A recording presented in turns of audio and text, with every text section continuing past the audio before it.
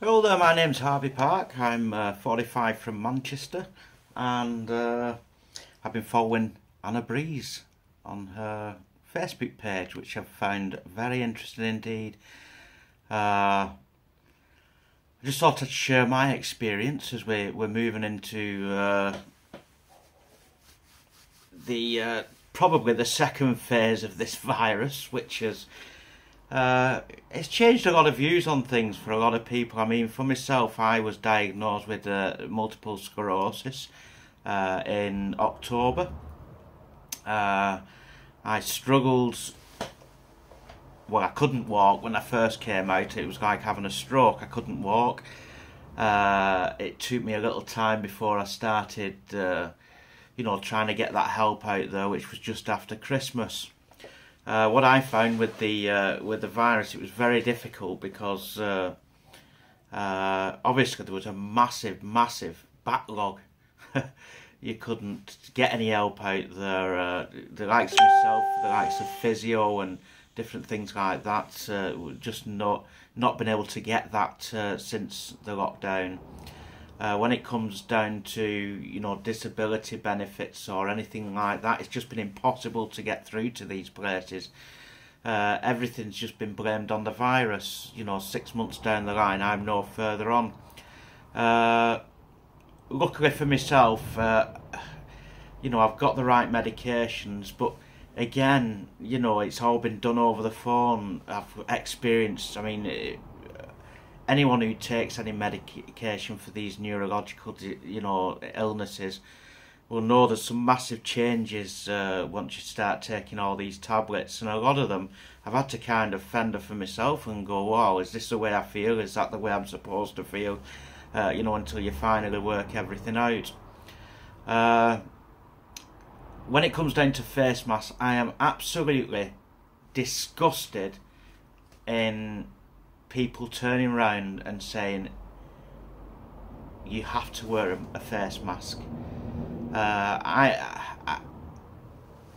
can't get it in my head. I really can't get it in my head that the people would even turn round and accept a voucher for going into a restaurant from the government. They can get it half price, but they don't have to wear a mask when they're eating.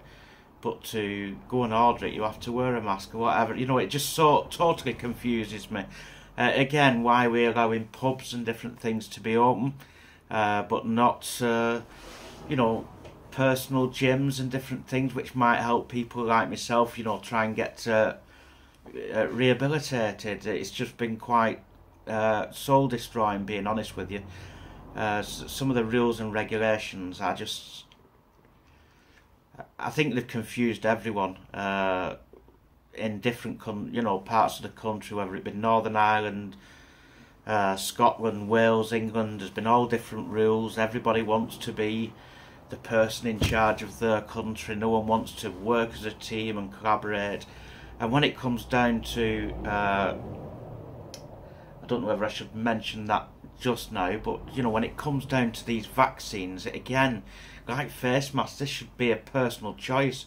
If they start making these mandatory, I'm ex-forces. I was in the forces for 8 years, and I wouldn't like to be the person, if they're called upon, to start making people take these vaccines. Like the president said in the USA, I fully support him over there in some of the actions he's taken. I do believe he's the right man for the job over there, although a lot of people don't. He's done quite a lot in America when it comes down to some of these elite organisations he's challenged and put in jail. He has stuck to his words and he's done that. But for the UK at the moment, I just hope for 1 minute they don't start making these vaccines mandatory and forcing it upon people. And I urge every single soldier or person I know in the military, if that comes to the day where you've got to stand there and you've got to force these on people, that you put down your tools and just say, yeah, I don't want any part of this. I hope every single person I know does that, just like the police did when the Black Lives Matter protest started. They got on one knee, showed respect for it. Hopefully the same respect will be shown when it comes down to these vaccines. It's all hearsay at the moment, but I want to speak my mind because it worries me. It worries me for my child. It worries me for everybody else out there. We've got a real bad history when it comes to vaccinations. You're going to need to, go into the history of it. And I can't understand in my own head, people like me with multiple sclerosis or with neurological illnesses, which, at the moment there's no actual cure for. And especially the likes of cancer, where billions has been made. Every single person you used to see running in marathons and running events, every supermarket you went into, people were raising money for cancer. But yet we've still no cure for that. But yet we can create a vaccine within 3 months and force it upon everyone, because it gets through all these loopholes. Absolutely none of it makes sense. But that's my rant for the day. Hopefully it doesn't make me look like a bad person. But everyone have a fantastic week.